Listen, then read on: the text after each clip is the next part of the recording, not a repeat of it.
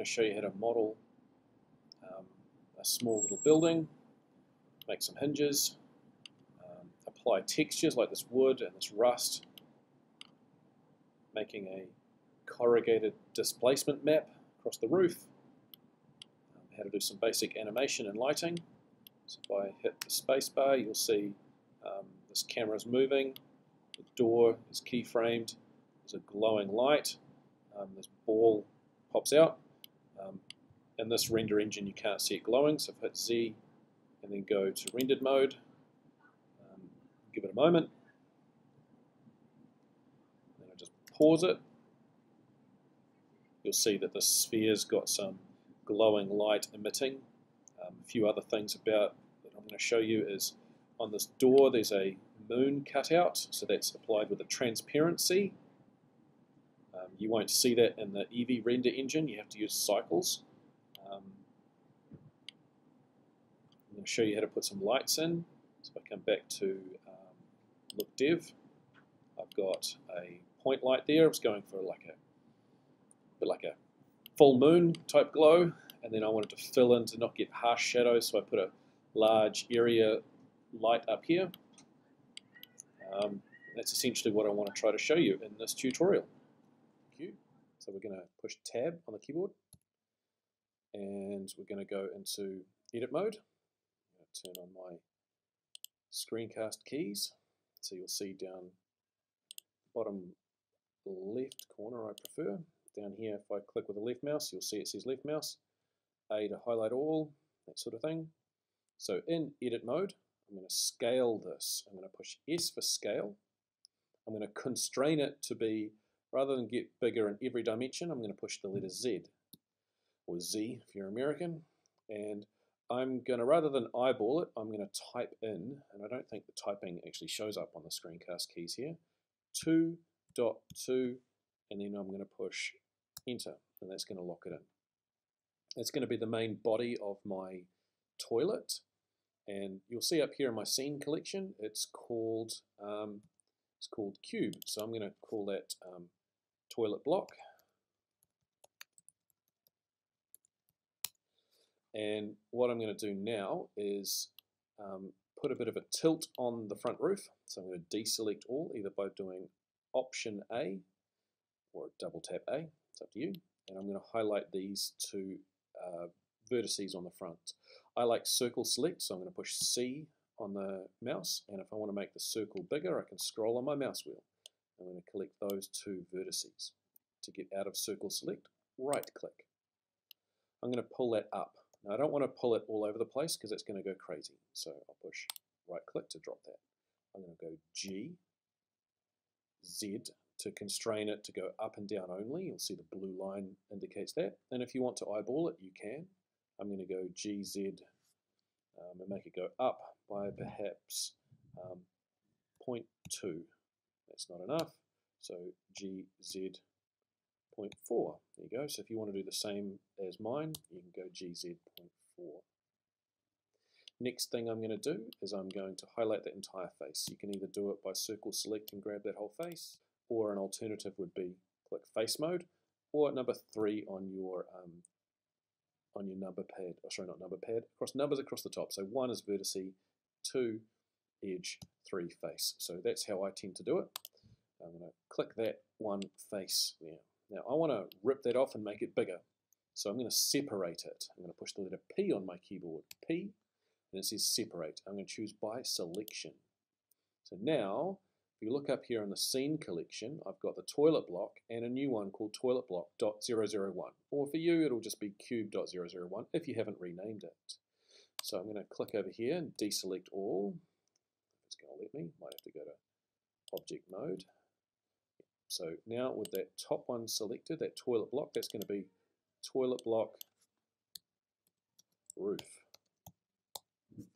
And I'm going to scale that and make it bigger. Tab to go into edit mode, S for scale. And I'm going to eyeball this one, maybe scale, type it, 1.2. That looks okay. So that eventually is going to be a corrugated iron roof. Now I can hide that and you'll see I've actually got a hole through it. I'm going to Control R And I'm going to select this way and scroll up. 1, 2, 3, 4, 5. And I'm going to eyeball it. I think that'll probably do. And then right click to drop, and that's going to pop in the middle. One more loop cut, and I'm going to come around this way. But I'm going to push a shortcut key, Control R, and as I come down, you'll see it's lined up with the bottom. As I come up, it's lined up with the top. So you may wish to, I push E on my keyboard, that's locked into the bottom, and if I push F, it's going to lock in at the top and keep that top angle. I can toggle between those two. So I'm just going to make a horizontal cut around about there. Changing to face select, I'm going to use letter C on the keyboard. Highlight the area where the door will be. Right click to drop circle select. I'm going to separate this part. Letter P to separate. Choose separate by selection. That is now a separate part. In the scene collection, it's called toiletblock.001. I'll rename that to door. Right click, then delete the numbers and change it to door. I'm going to change to object mode, deselect by clicking off in the empty space, and highlight my door. I'm going to scale this 98%. S to scale, type 0.98, push enter. And that gives me just a little gap around the outside. The door is too tall. I'm going to scale this 90% vertically only. S to scale. Z for the vertical axis, and you'll see this blue line up and down, and I'm going to type it 0.9. So that's 90% the height it was before. I'm going to move it up slightly. G to grab. Z for the Z axis, you'll see the blue line, and then I'm going to pull it up slightly, and then left click to drop. Next thing I'm going to do, tab to edit mode. I'm going to loop cut in the door, Control R, and make one click. I'm going to change, right click to drop it. I'm going to change to vertice select, and I'm going to deselect all and put the 3D cursor right in that spot. So I'm going to search Fn or function F3, that brings up my search. And now I'm going to change this to being cursor, CUR, and I'm going to choose snap cursor to active, snap cursor to active. And so that red and white line or circle around the outside is the 3D cursor. I'm going to move this orange dot, that's the origin, to here. The reason I need to do that is if I rotate that door in the Z axis, it's going through the middle of it, and I want it to be somewhere else. I'm going to push escape to drop that. So I want this origin point to be where the 3D cursor is. Again, searching from object mode, so tab to object mode, function F3 to search, or just F3 depending on your computer. And I'm going to type origin, and I'm going to choose set origin. And I'm going to go set origin to 3D cursor. So that orange dot is now in the 3D cursor. So if I choose rotate in the Z axis, the door is now rotating where I want it to, not through the middle. I'm going to push escape to drop that. The next thing that we want to do is build hinges. So ensure that you're in object mode. Shift A, add mesh. Now this list, I'm going to come down to cylinder. So add mesh cylinder. Shift A to add. And by default, that's way too big. Don't edit it yet. If you do, this option down here is going to disappear. Add cylinder. I'm going to change vertices from 32 to 8. And the radius, I'm going to probably eyeball that and just drag this down until it looks aesthetically pleasing. That'll do. That happens to be 0.02 meters. And the depth, again, I'm going to eyeball that and drag that down until I'm happy with it. So I think that'll do for a nice large hinge. That one is 0.36 meters if you're trying to copy along. Push enter. Okay. GX, pull that forwards, and GY, bring that off to the side. This is going to get chopped up into 3 sections to become my hinge. So tab into edit mode, Control R to loop cut, scroll up on the mouse wheel and click. One tool that can be used is V to rip. So I just pushed V, you'll see, and if I move, you'll see those are all connected. So I'm going to right click to drop those, and I'm going to use a selection tool called, I think it's called island or connected, select linked, you'll see there, push the letter L. If I hover over that, it's just any vertice connected to that. So I'm going to move that up, G, Z for the Z axis, and I'm going to move it up slightly. I'm going to type 0.01 and it's going up slightly. Didn't realize it, but I had that part highlighted, so I'm going to undo, deselect everything. So that's why some people like option A, because they know it's deselected. L, G, Z, 0.01, and then up it goes. And deselect all, hover over the bottom section, L. I'm going to move this down, so I have to do this negative. G, Z, minus 0.01. So they're all spaced out nice and evenly, and they haven't moved in any other crazy directions. I can still look down, or I could if I had got rid of that face. So I push 3, get rid of that face, X, delete that face, choose face, not anything else, otherwise half your hinge is going to disappear. X, delete face. Okay, so this is all the same mesh called cylinder, so that's going to be called hinge. Double click, H-I-N-G-E, this is my hinge. Now I'm going to do a few things in here that make sense if you understand the end point. Right, so I'm going to click modifiers, add modifier, subdivision surface. And that's going to make it slightly rounder, but not add any extra vertices. I'm going to loop cut a few things in here, Control R, and then slide that up near the top. It's going to help me later. Down there, and the same again. This is just helping with the subdivision surface. Rather than loop cutting after I extrude, because the loop flow doesn't really work once I'm about to do the next part. So I'm going to use edge select, so push 2 to make sure it's on edge select, and hold down on a Mac, it's option and click. And that's going to get the whole edge, including those little bits there. Now, looking from the front, I'm going to go E for extrude, and I want to constrain that to the Y axis. And I'm going to bring that out as far as I think I need to, so about there.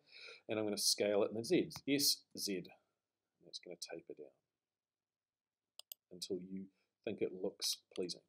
Now I could put loop cuts, but you'll see that loop cut doesn't want to go out into here. So that's why I put the initial loop cut around the cylinder. Next thing that I'm going to do, hold down Option and click, and Shift and Option and click, or Alt if you're on a PC. E to extrude in the Y axis, so pushing Y, and I'm going to pull out about that far. And now I'm going to push the number 1 on my keyboard. It will go to vertice select. Click that one, shift click this one, and then push F to fill. And then option click and get the whole section if it's going to let me. There we go. Option click, get that whole end. And then E to extrude in the Y axis. And I've got something odd going on here. Not entirely sure what I've done, but if I loop cut and bring down, why that one's working fine and this is not, just going to investigate. It's fine.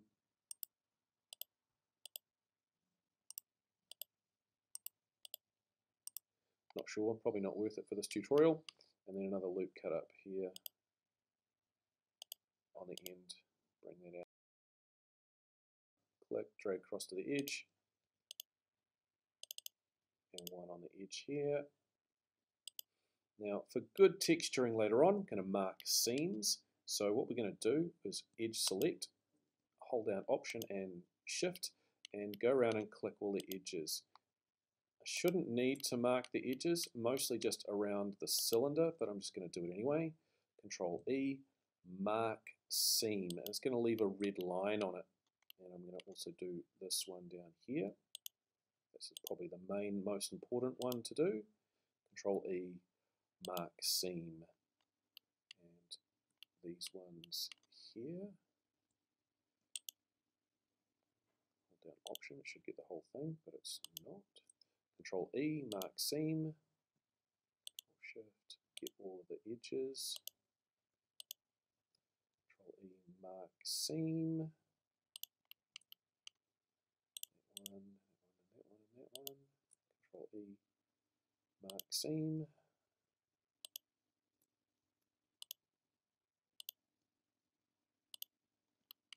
the outside. Again, probably not necessary. The main one that you have to get is this one, telling it how to unwrap. Otherwise, if it automatically does it, it will give you a poor result.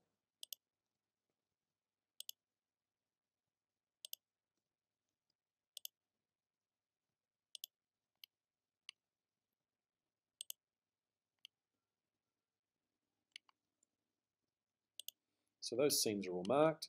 I'm going to rotate this around because it's the wrong way around for the toilet. Highlight all, R to rotate, Y for the y-axis, type 180, push enter. I'll look from the front and align this where I want it. So G, I'm looking from the front. Really important to do that, otherwise it's going to go crazy. I'm going to use a modifier for this. I'm going to add modifier and I'm going to choose array, generate array. And by default, this first one is offset by 1, and that, if you look at it, is distance forwards and backwards. And I've got this in the wrong place, but I'm going to type that one as be 0 for now. And I'll look from the side and G, bring that one back till it's touching the wall. That'll do. It's not hidden through the wall. And the axis I want to use is Z. So if I drag this down, you'll see there is my duplicate. It's arrayed by offset or count 1, and the Z down by as much as I like until it looks aesthetically pleasing. What I'm going to do now is go to object mode. I'm going to separate these parts out slightly because this one's going to move separate to the rest. I'm going to deselect, push P, separate by selection, tab to object mode, deselect, hinge gear at 001, and then adjust that one until it sits in exactly the right spot.